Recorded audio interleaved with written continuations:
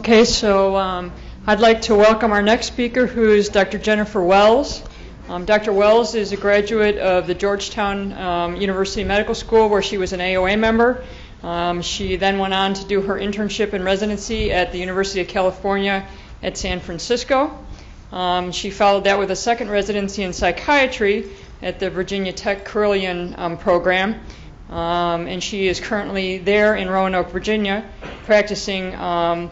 Her practice is largely pregnant women with psychiatric issues with a focus on substance abuse. Welcome, Dr. Wells. Thank you. So good morning. I always like to start with like Bueller, anyone? Bueller? Yeah. Then you can tell the age group that you're speaking with. So today I'm going to talk about psychiatric issues of the female patient. This field usually takes me about 2 weeks to go through, so I hope you brought a change of clothes, some sleeping bags. And I'd like to make a couple disclaimers as I begin. I normally speak on substance use disorders and psychotropics in pregnancy, so this is a bit of a new topic for me. And so I need you to go easy on me. I'm a little bit nervous up here. I'm going to roll through some stuff. It was pretty difficult for me to try and scale down all of psychiatry in women to about 50 minutes of talking. So we got a bunch of slides. I would really love it if you did whatever you needed to, shook your head, raised a card, shouted my name, and said, yeah, this is something we need to know about, or really, no, we got this. I took a shot in the dark at some of the very basic issues in psychiatry that I think are important, and then some of my personal tips, tidbits that are important to me. And if you're going to see throughout this slide, I do refer a lot to pregnancy because that is what I do most of the time, and that's really important to me. So let's go ahead and get started. So the objectives for today, we're going to look at mood and anxiety disorders in women, right? It's a very big topic, but it's very, very important. And if you're in your practice and you think, oh, I don't see very many of these, like my patients are particularly happy. The problem is not having a happy population. The problem is that you're missing it. So we need to talk about how we're going to screen for these things, and then also how prevalent the problem is, because it's ginormous. And then I want to go through some basic pharmacologic strategies, the basic drugs that you probably use every day. I think, does everybody use SSRIs routinely in their practice? Right, good. Thank you. A card. Yeah, 2 cards. So I'll go through some of those, but I also want, in general, SSRIs are not all the same. Seems like they are. Like, ooh, let's give Zoloft to everybody, or ooh, Celexa, I like it. So I'm going to try and personalize your treatment to fit specific symptoms that you see. And then I, as a psychiatrist, have a particular problem with the chronic use of benzodiazepines in a lot of patients. And it's a little bit, I might get a little bit on my soapbox, so you can tell me to get off if it gets to be heavy-handed, but I just want to spend a little bit of time talking about how we set healthy boundaries for our patients and what we should be trying to achieve if you do use benzodiazepines regularly, which I would suggest you do not, and then how we manage the treatment if you are using them. And then at the end, if there's time, I'm going to try to give a basic role, show you a basic role that hormones play in psychiatric illness. I'm sure all of you have noticed that it does play a role. And it's very complicated. The data is not conclusive. There's a lot of controversy about what hormone plays a part in what axis. And in general, we know that they all sort of interact together. So we'll just say a few words about that. So why do we care? Well, if we look worldwide, 350 million people in the world suffer from depression. That's a pretty big number, right? That's about 5% of the world population. So I really feel like what I do is pretty important. I look at, in the U.S., 16 million U.S. adults had at least one major depressive episode in 2012. I like that that's job security for myself, but I also like knowing that it's a big number. We have a big job to do. And we do know, we're going to come over this time and time again because we're dealing with women patients, right, that women are about twice as likely to suffer from depression than men, Anxiety disorders are about twice as common in women as in men. The reasons for that are super complex and multifactorial, but it nonetheless exists, and it's something we need to pay attention to for all people who are treating women. I in particular care that 20% of people with major depressive disorder develop psychotic symptoms, right? Those are the people that are in danger of hurting themselves, hurting others, hurting their babies. So we need to pay particular attention to them. And speaking of babies, 10 to 15%, and some people would estimate as high as 20 or 25% of women develop postpartum depression. So for my OBs in the audience and FPs and people who deliver, right, it's pretty critical that these women are identified. So this here looks at disability-adjusted life years, and it's more just to let us know that mental disorders make up 3 of the top 10 leading causes of disease burden in middle-income countries and 4 of the leading 10 in high-income countries, right? So you can see all that blue. This whole thing is psychiatric disorders, and all that blue and black is anxiety, bipolar, and unipolar depression.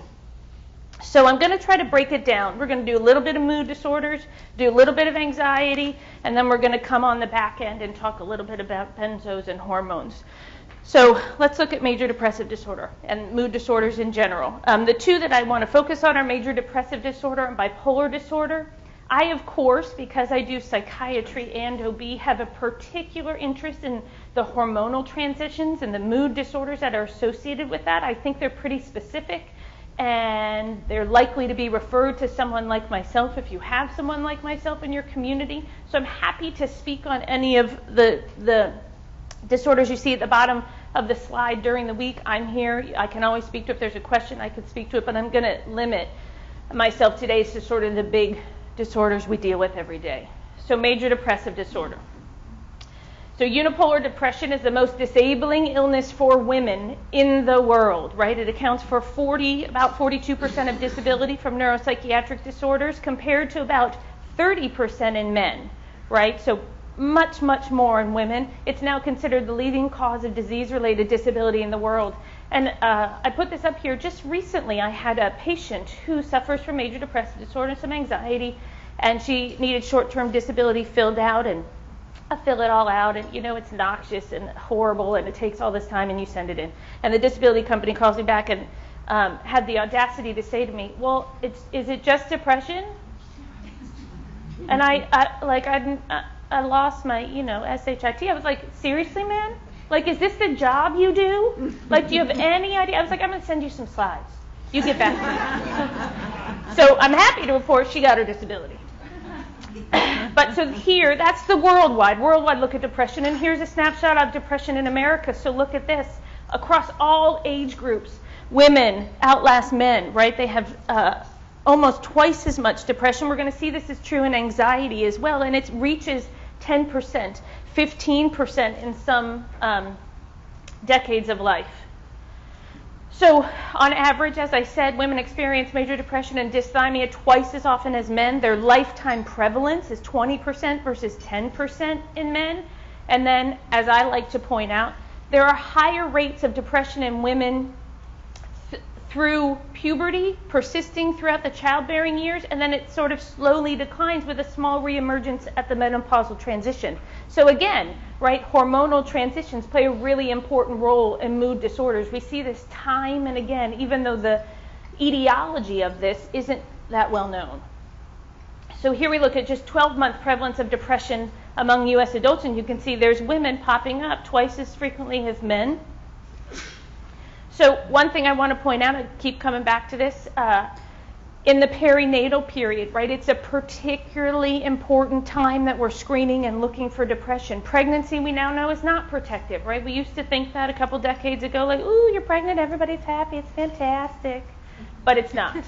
The perinatal period is a really unique period of so much change, physical, hormonal, emotional change, and that can precipitate and more commonly exacerbate pre-existing psychiatric symptoms.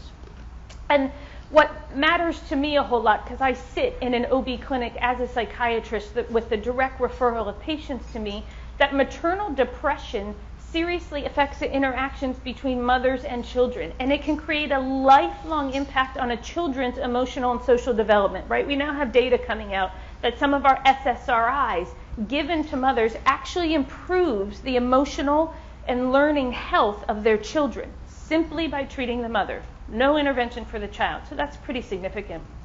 And we know that maternal depression predicts behavior problems, developmental delays, and school problems in children, independent of socioeconomic status. Simple maternal depression. So if that isn't enough to bring heightened awareness to this in your practice, I'm not sure much is. 1 in 7 women experience perinatal depression, right? So ACOG's current recommendation is that all pregnant women be screened at least once during the perinatal period. And I'm happy to report that that is being done. Those numbers are increasing year after year, so we're getting good screening. Don't get me started tomorrow. You can join me as I get started on, is that screening being done for substance use disorders in pregnant women? Because we're lagging a little behind in that, but I'll get back on that soapbox tomorrow.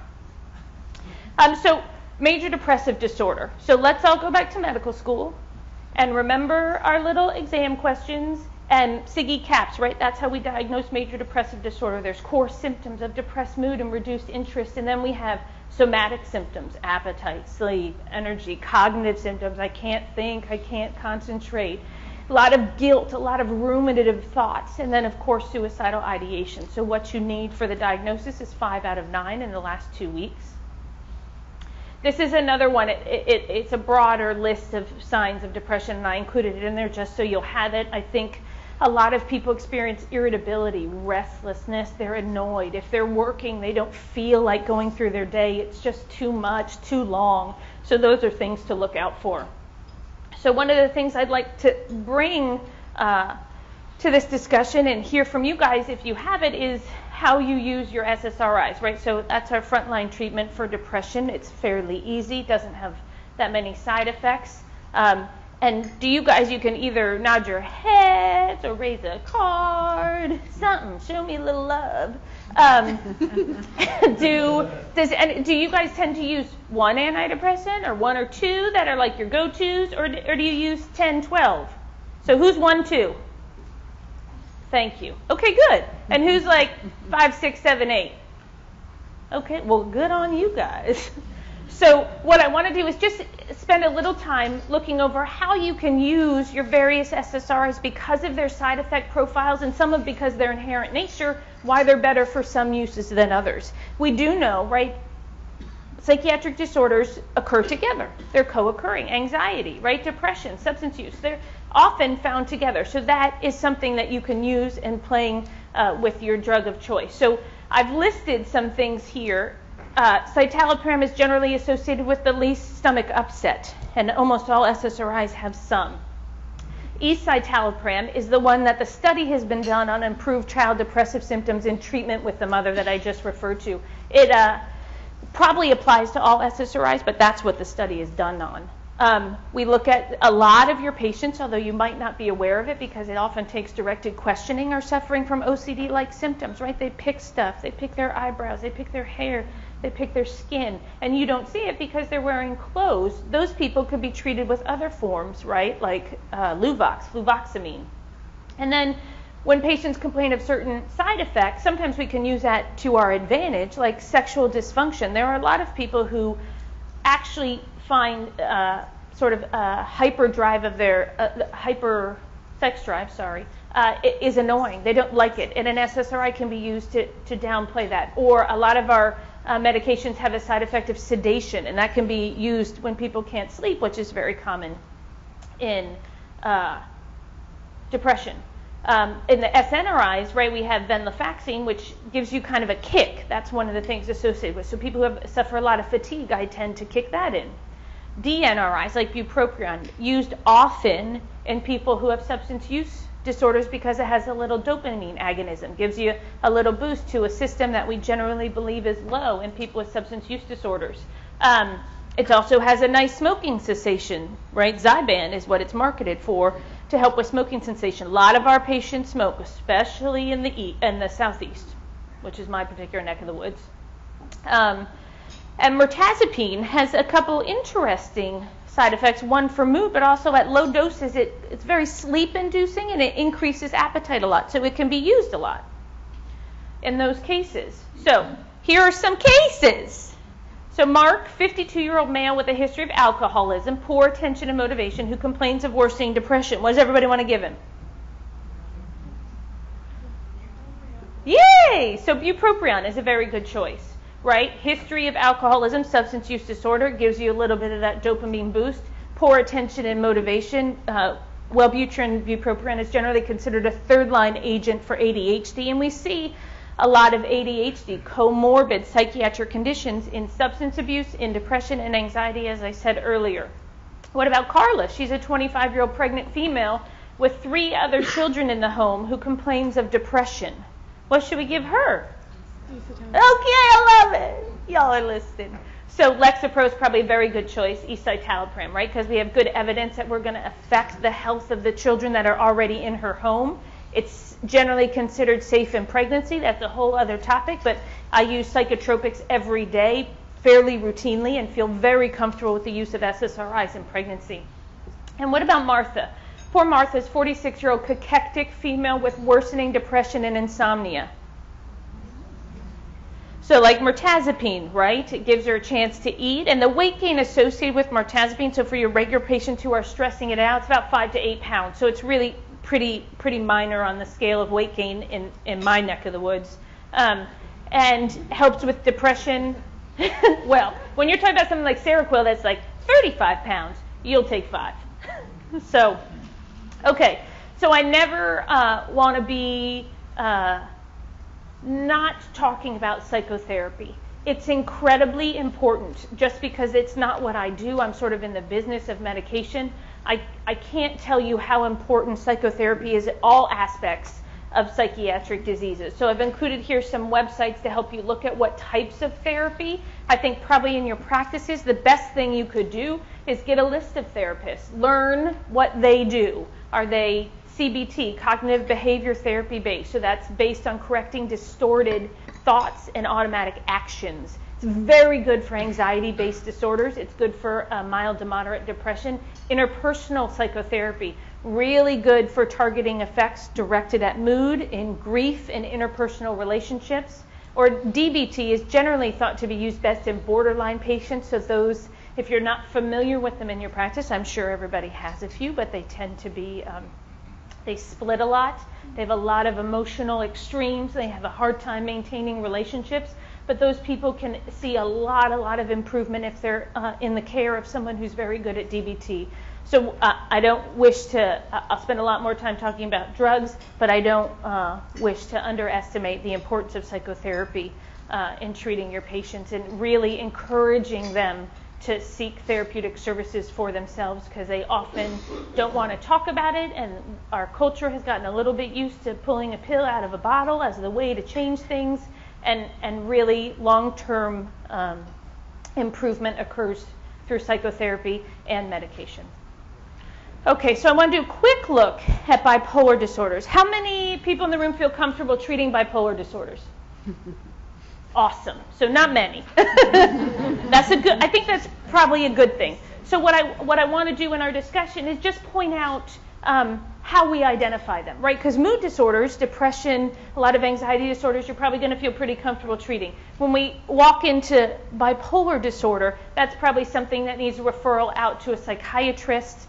You might start with one baseline mood stabilizer. That might be something you're comfortable with, but otherwise it comes to me. So what you need to do is identify who's bipolar versus who's just moody. So when we look at the epidemiology of bipolar disorder, there is equal prevalence in men and women for bipolar 1. Bipolar 2 is a 3-fold higher rate in women, and there's been some suggestion that that has to do with the diagnostic criteria, but we won't get into that. And in general, women have a later onset of bipolar disorder. It occurs in their mid to late 20s versus men occurs early on. And just as an interesting side track for people who do a good social history or are asking about psychiatric history, we do know that women who've experienced extreme mood disorder, so like a psychiatric admission at 12, 13, 14, 15, 16, those women are much more predisposed to have bipolar disorder. Early and extreme mood disorder in young women is generally associated with bipolar disorder. So whether that's going to pan out for your patient, you don't know, but it's a helpful clue when asking about the history, if you see that, to think, maybe this is someone I need to be paying attention to. We also know that women experience more rapid cycling bipolar disorder, and that's characterized by 4 cycles in 12 months. And it's interesting, right, that women have that, because when we talk about 4 cycles in 12 months, sometimes we're talking about 12 cycles in 12 months. Imagine that, 12 cycles in 12 months. I think of something else when that happens, right? So hormonal transitions are important, and particularly important in our bipolar population. So the reason that I, in particular, care about bipolar women is because they can be very sick very quickly. Women with bipolar 1 have 100-fold higher risk than women without psychiatric illness of experiencing postpartum psychosis. Right? It is our postpartum psychosis women that kill themselves and kill others, including their babies. These are the stories we hear often in the news. So we want to pay particular attention to identifying these women prior to the pregnancy. Right? The earlier they're identified, sent to psychiatry and treated, the safer the pregnancy is. I'm very comfortable using mood stabilizers throughout the pregnancy, with the exception of very few drugs. And so they can be treated and effectively controlled throughout the length of their pregnancy. We know that up to 70% of women with all-coming bipolar disorder, 1 and 2, will experience depression or mania within 1 month of delivery. Right? So they're at such high risk for having mood disorders coming out of a pregnancy. And these women also have 70 times higher rate of suicide in the first month postpartum. So we need to figure out who they are. So what do they look like? So bipolar 1 disorder, we're going back to medical school again. Those are the people who have a true manic episode, right? So how do you ask your patient about a manic episode? You can't be like, hey, has there been a time where you've been like pretty up for a couple days, you got a lot of stuff done there? Like, totally. I got the house clean, I took care of everything, and I felt great. That's fantastic, right? But we generally refer to that as a hypomanic, or you have to delve into it a little more often. So mania is very severe, right? It is absolutely like no sleep for 3-4 days. It is grandiosity, this feeling that I am better than the rest of the world. Like, I got this. I know everything, right? It's that rapid, pressured speech. And I do this with my patients sometimes. I'll be like, have you ever had a period of time where maybe you started realizing that you started talking faster, and you're like, oh my God, I totally want to tell you something super great, and oh my God, did you see that thing about the water on the TV? It was so good, and oh my God, and then the thing with the thing, and I have to tell you this, right? It's very rapid. People around you notice. And these people also tend to do very impulsive, very damaging things. I have one man in my practice bought 3 cars in a day. I have another person who bought 2 homes. I have, the state of Virginia has a law that actually provides for them to get out of that sort of financial damage, but not many states do. But they might have sex with several different people that they would never do. They're happily married people. They might do drugs that they've never done before, spend a lot of money. And we're not talking about, women, we tend to, I like to shop. This is not spending, beyond your means. For some of our patients, it's $25, $50. For others of our patients, it's $300, $500. We're talking about $5,000, $10,000, $20,000, $50,000 in the span of 24 to 48 hours. These are the people that wreck their lives if they're unidentified.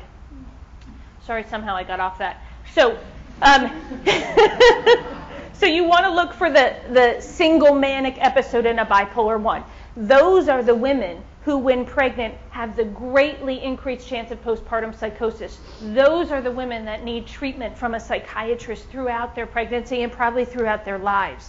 And I will say, I have found this. It's nearly pathognomonic for someone. If you ask them, are you bipolar, and you get their symptoms, and you're like, oh yeah, you are. And you say, do you think you're bipolar? They say, no, I'm good. Because a person who experiences a manic episode generally wants to experience that again. They don't want your drugs. They don't want you to limit the swing, right? Their mood's up and down. They love it high. So if you put them on meds, they don't like that. So when you see that, when someone's like, no, someone put me on meds once, I did not feel like myself. Ding, ding. Red flag. So these people also have lifetime suicide rates ranging from 10 to 15%. That's huge. That's the largest in all of psychiatry. You take a good bipolar 1 person who has a little touch of borderline personality disorder, and bam, it's like your magic combination for death. Sorry. I got a little excited about that. So bipolar 2 disorder, right, that's when the manic episode doesn't occur. We call it something like hypomania. That's when you're feeling really good. That's the person who gets the house cleaned all the time. That's the person who takes care of the laundry, the kids, the cleaning, the errands, all in one day. They don't need a whole lot of sleep, but yeah, I slept some. I just felt really good, right? And this is all in combination with a major depressive disorder. All bipolar people experience the low, right? So they'll all respond to the same questions that we reviewed, the Siggy Caps, a major depressive disorder. But what you're separating out is a true manic episode from a hypomanic episode. But interestingly enough, suicide occurs at the same rate in bipolar 2 people as bipolar 1. So again, we really want to identify these people. The treatment, as I said, I don't think a lot of you use it. I don't think a lot of you need to know this, but it generally consists of mood stabilizers in the presence of SSRIs, because that deep dip in the mood is often treated with an SSRI, but we do know that that has some risk for increasing the chances of a manic episode. So it's best done under the care of people who feel very comfortable with it. And then we use a lot of second-generation antipsychotics. So I included a table just so it's in your notes, but not that I likely think you need it. Okay. So now we're going to move on to some anxiety disorders. We've looked at mood. We're going to look at anxiety. They often occur together. This is going to come up time and time again in these slides, right? That mental disorders are co-occurring, and depression and anxiety often go hand in hand. So you're going to want to pay particular attention to that. So I think we're all familiar with anxiety disorders in our practice, but because this pertains to us, what is the prevalence of anxiety disorders in the primary care population? Anyone? Oh my God, good job, everybody. 20%. So it's everywhere, right? So if you're like, wow, I have a particularly calm population of people, like that is fantastic, right? Again, it's not that you do. It's not that they're particularly happy. It's that you're missing it. The questions you're directing probably aren't what they need to be, or you don't like to talk about it. You're too busy. You got 15 minutes to see your patient. You got to talk about diabetes and hypertension and obesity and not eating right, and I got chronic headaches and my back hurts and I need something bisphosphonate, right?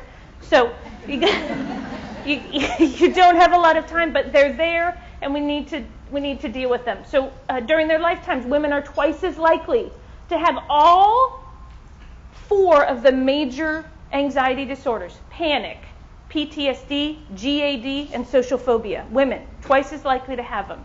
And we do know that there's a heritability component, right? There's familial aggregation for panic, for GAD, for OCD, and for phobias.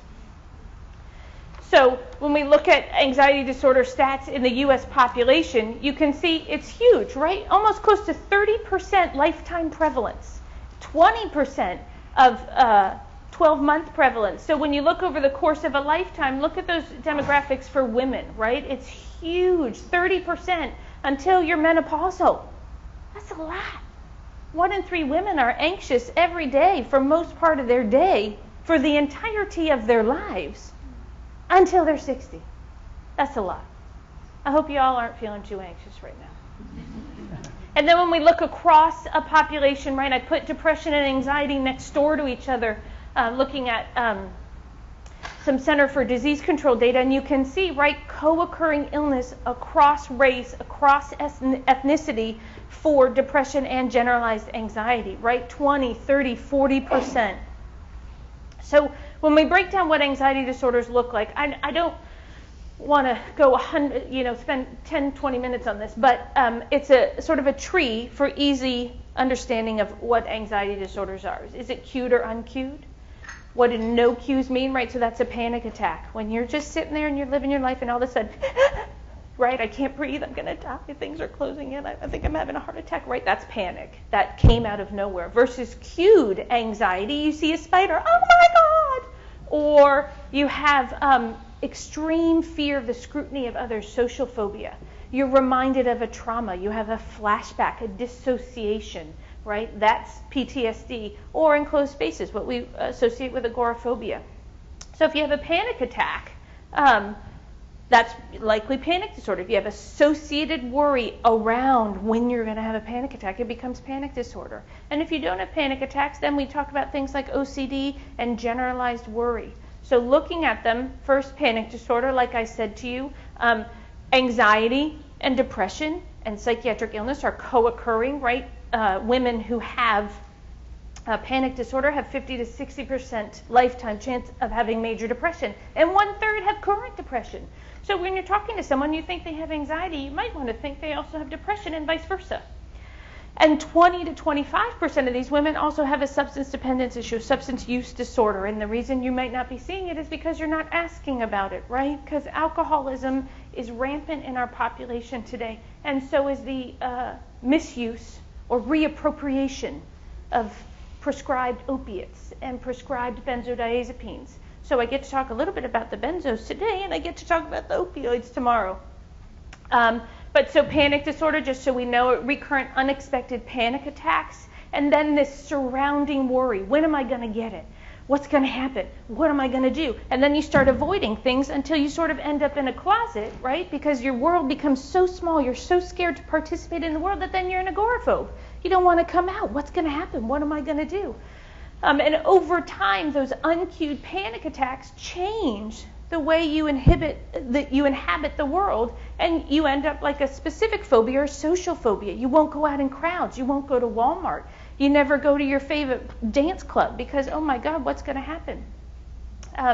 This is what panic attack looks like: discrete periods of intense fear with 4 of the following symptoms. And it is important to note that sometimes you probably have patients who come there like, I was so anxious, and I thought I was going to die. And I'll say, well, how long did it last? 4 hours, 3 days. It was horrible, right? That's not a panic attack. Panic attack is a discrete period of time with the peak of symptoms at about 10 minutes, right? And then it goes away. These are the people that frequently end up in an ER, right? They really do feel like they're dying.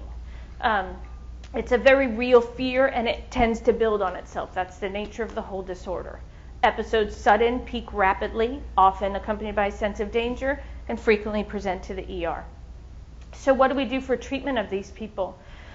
So 70% are treatable, right? That's a huge number. We take away things that make you excitable, right? So caffeine, nicotine, alcohol, drugs, your Adderall. You might think of coming down on that. You probably need some education about what's happening. I have my patients all the time like, Dr. Wells, but I'm going to die. And I say, well, so you've had these, for about 10 years? How many times have you died? And they'll be like, whoa, not yet. And I say, that's because you don't die. You're not going to die. And that's like reassuring, right? Because they really believe it. So to hear someone in your position say to them, you're not going to die. You're going to feel miserable. And it's going to go away in a half an hour. And you don't have to use that little Xanny in your pocket, right? Because that's not the way we get over it. We get over it by talking about it, by learning how to deal with our cues, and by going to therapy. And sometimes, often, we use some medications. So we'll see how we go on this. All anxiety disorders generally follow the same hierarchy of medications, SSRIs. We often use in panic other sedating medications, right, because they're happy, and then as sort of last line treatment or sporadic short-term use of benzodiazepines. But I can go through sort of the litany of medications that I use in anxiety disorder. You're probably all fairly comfortable using them. But I can go down that list in a bit. Let's just make it through. So generalized anxiety disorder, right?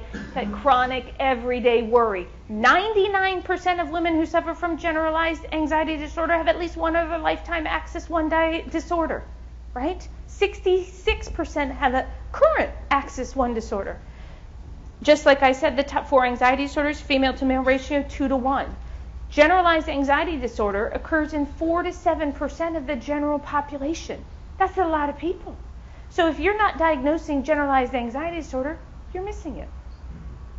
So what is it? It's excessive worry. You're worrying more days than not. For 6 months, you're worried about everything. oh my God, my kids they're sick, something's going to happen, I don't know what I'm going to do, I can't get through my day, what am I going to do, I'm just so tired, I can't think, I fly off the handle in a second. I feel these people have a lot of somatic symptoms. I get super nervous, my stomach hurts, my back pain, I'm tired, I don't know what to do, right? They often feel hard to deal with. They're like draining, but there's simple solutions for them. So it's good to identify. We use a lot of different medications, right? And these are the people where I think we have a large discrepancy. They worry a lot. They're very anxious, but they're chronically anxious every day. These people should not be given a benzodiazepine, right? That's dangerous for them. That's asking them not to use a medication that is very, very successful in treating their anxiety. So why aren't they going to use it? Because it's not safe, right? It's not safe to use every day for years at a time. So we use things like SSRIs, Wellbutrin, venlafaxine, gabapentin, Vistaril, Atarax, Seroquel, Risperdal, beta blockers, Clonidine, a whole slew of medications to try to bring down the adrenergic tone so they can relax a little bit without the chronic dangers that benzodiazepines present. And they too do well with therapy, right? So that's a really good thing. Then we also, right, I can't emphasize this enough, and I'm sure you guys talk about this all the time, like exercise, meditation, stop your smoking, turn down the Coca-Cola. And I'm a Coca-Cola fanatic, so that is hard for me to say. But it's still the truth that people would do better if they took better care of themselves. It reduces anxiety. I can't say enough about meditation and relaxation. Right? Those really add to people's lives, and I'm lucky. I've had a meditation practice for 20 years. I do support it with my patients. I also do group therapy for substance use disorders, and we do meditative group therapy. I really think it's something, if you don't have a couple of names in your pocket that you can tell patients, look this up on the internet. Try this. I think it's worthwhile, and I'm happy to hand that out, who I use, if that would be helpful at the end. Social anxiety disorder. So those are people marked fear in social situations, and they're worried about the scrutiny of others, that they're being judged, that they'll be humiliated. And exposure to that situation, it provokes anxiety. The anxiety is very heightened. So it's out of proportion to the actual threat, and it lasts more than 6 months. And the treatment for this is very much the same as the litany of medications I just discussed before, and a big, big focus, again, on therapy, right? Psychotherapy helps these people. Okay, so let's get to the case so I can get on my soapbox. My nerves are shot. How many of you hear this? It's because I hear it. I will tell you, I literally hear it twice a day. So Sandra R., 58-year-old new patient, right? You don't know much about her. She presents with a chief complaint of anxiety, having recently moved to the area. She's been hospitalized a number of times over the last 10 years with acute decompensation and has been followed for her anxiety by her primary care doctor. Awesome. She's getting follow-up. That's great. She feels the medication she's been prescribed for about 10 to 20 years has saved her life. It has changed everything about what I do. Although she recently says she's been drinking more, as she just feels the meds aren't working as well as they used to. So you look back on review of her medical records, or oftentimes these patients will tell you, well, the thing that saved my life is Klonopin, or clonazepam, or Valium, or Xanax. And I take 1 milligram 3-4 times a day as needed. But I found I'm using about, 4 or 5, because Dr. Wells, it doesn't help. I just keep getting anxious. I'm going to need more. I think I need more. So what do? This patient's sitting in your office. What do you guys do? Refer. Great answer. So, yes, that is what happens. That's why I see them 1 to 2 times a day. And what I want to do is kind of have this discussion that we want to prevent this from happening, right? These patients are so common, and particularly in this day and age, because we've had a sort of a different idea about the use of addictive narcotics for about the last 2 decades, 3 decades, since the 80s, right? Big Pharma has been pushing the oxys, pushing the Valium, like let's get out there and treat our patients. And so we've created this maelstrom of problem that now comes somewhat to psychiatry to deal with, which is fine with me, but also for you guys going forward, what's the treatment? Because all your patients can come into your office and they know how to say Valium. Or I just once, my mom gave me this drug, Dr. Wells. It was so good. It was Clonus. Maybe it began with a Z. Right, and they'll look at you like you don't know. And you have to sit there, and I sit there like, and I'm like, because we do a lot of Columbo in psychiatry. What is it? What was the name? I don't know. Hard to say.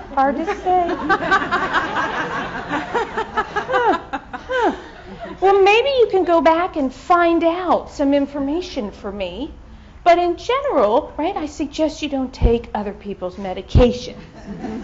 Anyways, you get the story. So the idea is, what are we going to do, right? What are we going to do with this patient? For you guys, we gotta start at the beginning, right? There's little doubt that benzodiazepines are incredibly helpful in reducing anxiety, inducing sleep, stopping panic, right? But they have significant risks. It's like I said to you, it's asking a lot of your patient who's experiencing a lot of anxiety to give them a little tiny pill. It's teeny tiny, it can't be that bad.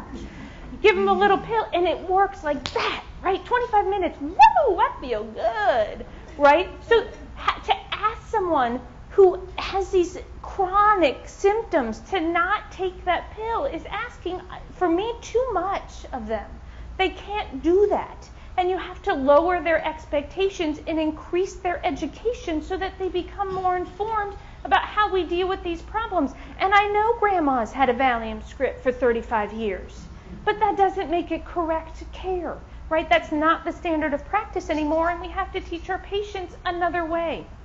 So in case you don't know, but you probably do, benzodiazepines have significant hazards, right? They're toxic and lethal when used with synergistic CNS depressants, which are medications that patients are taking every day.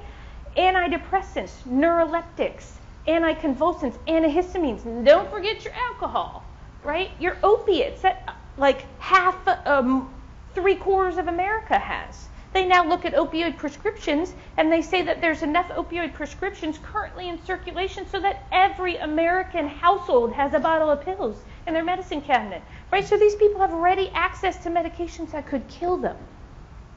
We know that benzodiazepines slow you down, but paradoxically, they disinhibit you, right? So you're slower, you feel calm, but you make poorer decisions, so you're impulsive. So you're going to get in that car because you really want some beer and you're going to drive to the store, right? That's a bad combination. They cause memory impairment, particularly in the elderly. So I want to look at the particular importance of not giving elderly people access to benzodiazepines. Even if they've been on it for 20 years, we have to find a better way.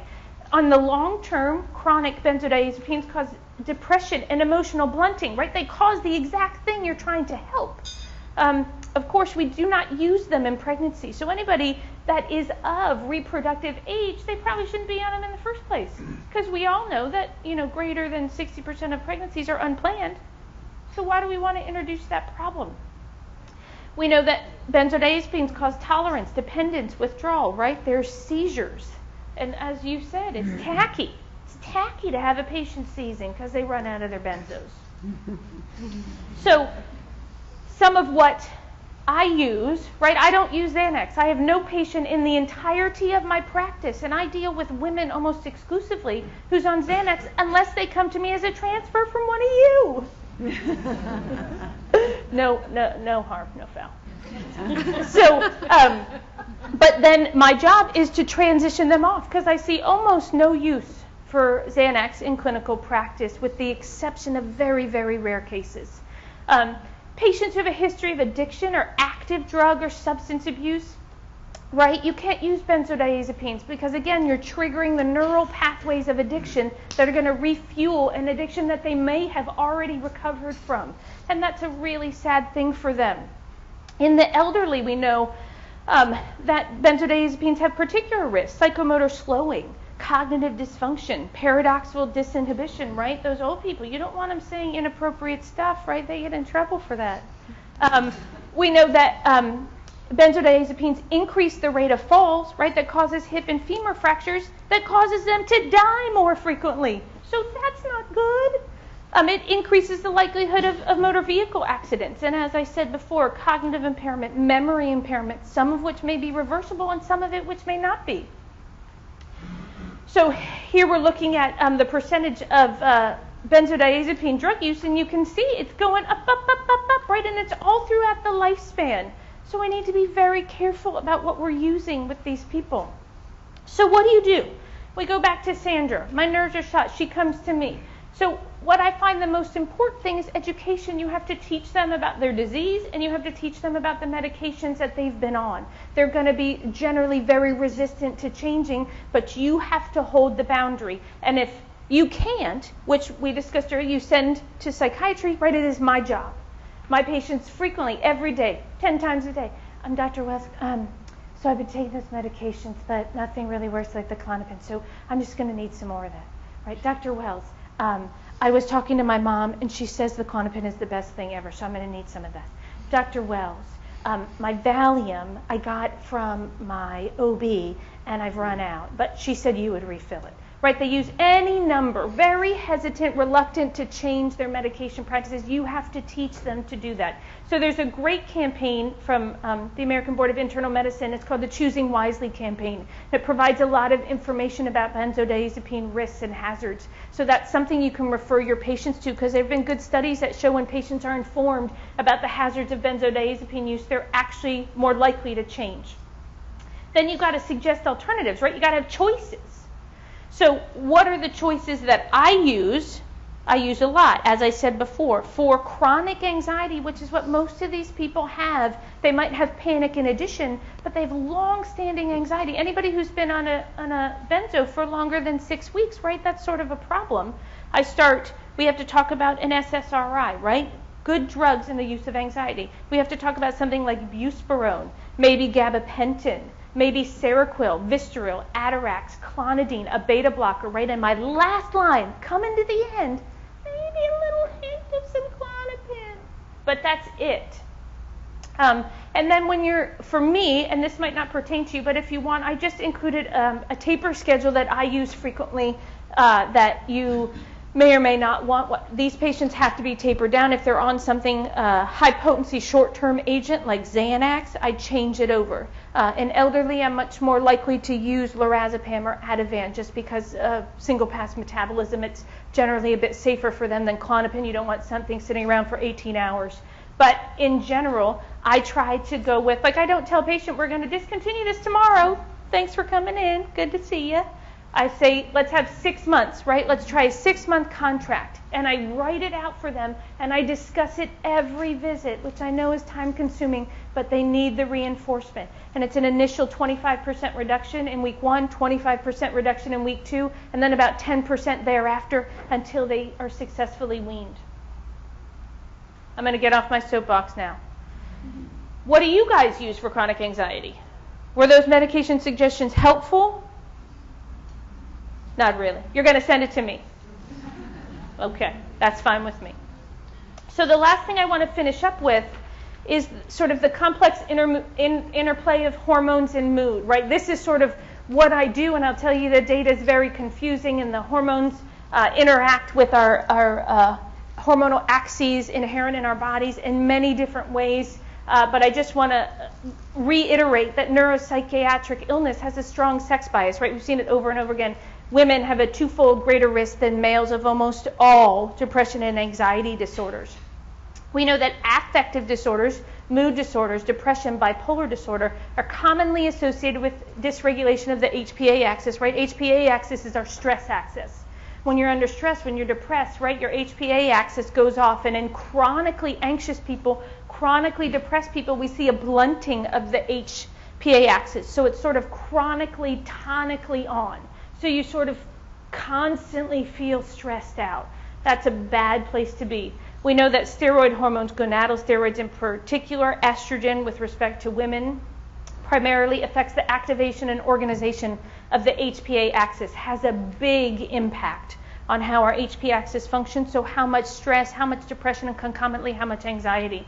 Antidepressants work in part to normalize the glucocorticoid response. We don't really know how, but we like that it does, so we keep using them.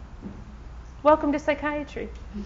So I've talked a little bit about mood disorders specific in women, depression in puberty or PMDD, depression in pregnancy, postpartum depression, postpartum psychosis, depression in menopause. I've said several times that depression tends to decrease as women age until the perimenopausal transition, and then we see a spike. I'm sure most of you have seen mood disorders in and around the use of oral contraceptives, as well as oral contraceptives helping mood disorders, right? It goes both ways, which is very confusing and complicated, and we still don't really understand the mechanisms of that, except it occurs, and we probably can all shake our heads and say, yes, we know it's there. And then there's depression associated with sterility, right? The loss of hormones altogether.